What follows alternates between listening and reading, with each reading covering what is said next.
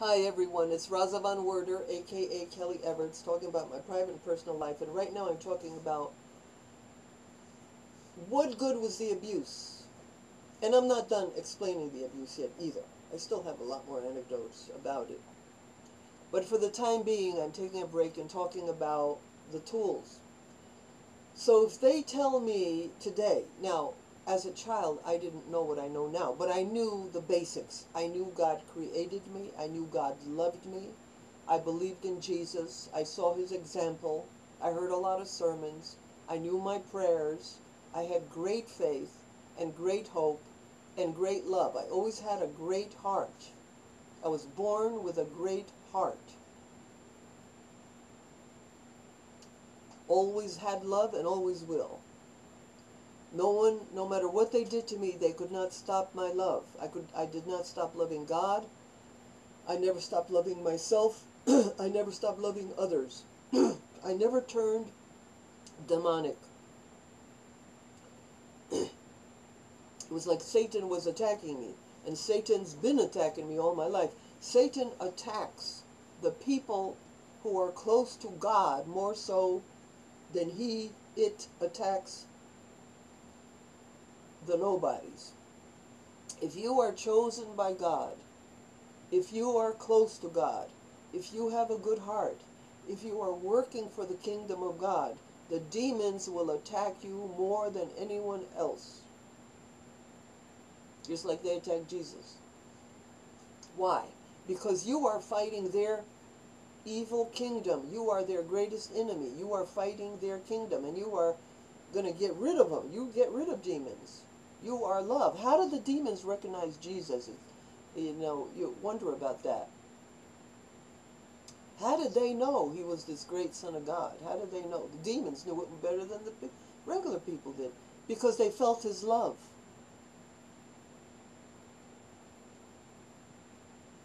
The regular people were insensitive for some reason.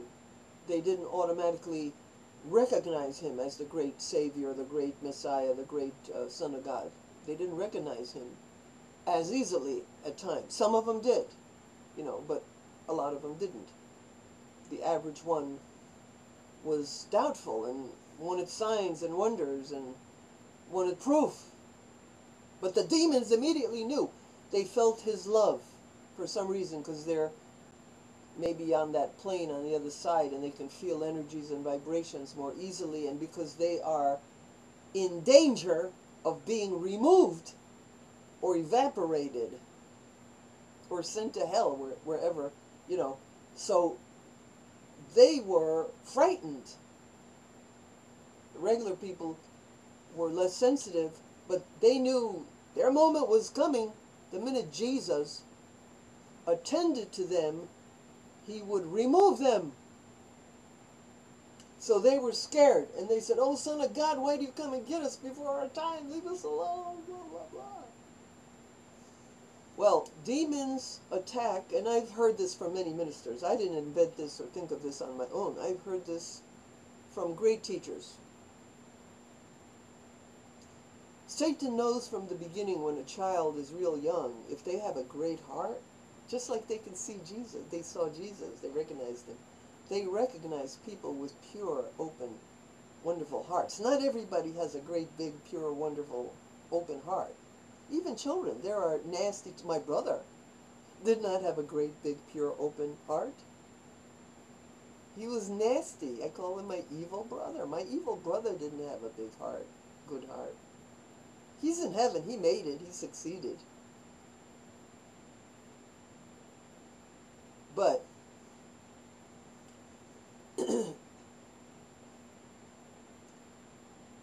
they attack you more than anyone else because you are dangerous to them. So every saint and every person who is going to succeed with God, there's a saying, I heard my priest, Father Vivona, say this one time. He said, all saints have to go through hell before they get to heaven. Demons try to kill children who are filled with love, great love, and big hearts. Satan was trying to kill me through my brother, trying to get me to get that spear impaled into my vagina. And then it would have gone, if it had gone in my vagina, it probably would have gone into my intestines, my bowels. And the intestinal material would have mixed with my blood and given me peritonitis, blood poisoning. And you can die from blood poisoning within a few days. But God or my guardian angels diverted that spear when it hit the rock, and it went into my thigh, my upper thigh. I still have the scar. It's like 2.5 inches long and 3/4 of an inch thick, the scar. My whole, at the time, the wound was about, it almost covered my whole thigh. And my mother did not take me to the doctor to have it sewed up. So that was Satan. That was Satan trying to kill me before I could do the work of God. And my work of God was, I was specifically sent, and I know this, I've learned it through the years. I'm an avatar. In yoga, they call it an avatar. An avatar is one who is sent by God on a special mission. God sends you. And you volunteer. You were once already a soul that went to heaven, and you don't have to come back to earth. But according to this theory, the person who is an avatar agrees, or even asks, I suppose, to come back to earth on a special mission to do a special work for God. So that's what I am. And my special mission was is female empowerment. There's a lot that goes with it. Mother God, I'm teaching Mother God. I'm teaching veneration of women and worship of God as a mother. You know, I'm teaching people about union with God, because I have to have union with God to do what I do. It's the empowerment of women. I have to have her power. I have to have her power. So I have to be there. I have to be the person. And Jesus, you know, look at the sufferings he went through to become who he was. From the age of 12 to 29, the wise men came and got him when he was 12. He disappeared. The wise men came and got him and took him to India because they knew who he was. And there from 12 to 29, he was trained. He was trained in a Buddhist religion, Buddhism. And the Beatitudes is pure Buddhism. Blessed are the poor. Blessed are those who are persecuted for my sake. And it's all the blessedness of all the people in poverty, persecution, suffering, torture, etc. It's all there, all the blessing of it, the blessedness of it. So now if somebody tells you you're worthless, you go, I'm a creation of God. I'm a child of God. See, these are tools. I am created by God, and God loves me.